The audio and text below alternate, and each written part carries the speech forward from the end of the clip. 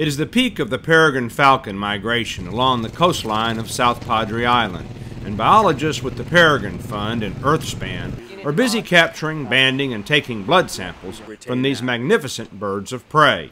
Well, we're looking for peregrine falcons. We're trying to trap as many as we can this season to take blood samples.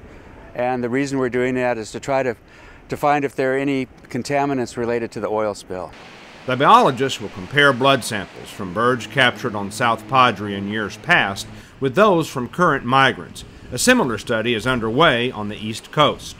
Just as declining numbers of peregrine falcons alerted the world to the dangers of the pesticide DDT more than 30 years ago, the falcons are once again serving as an important sentinel species. And we're applying our background knowledge of the peregrine and utilizing it as a sentinel species to see if any of these oil spill related contaminants are cycling through the food chain.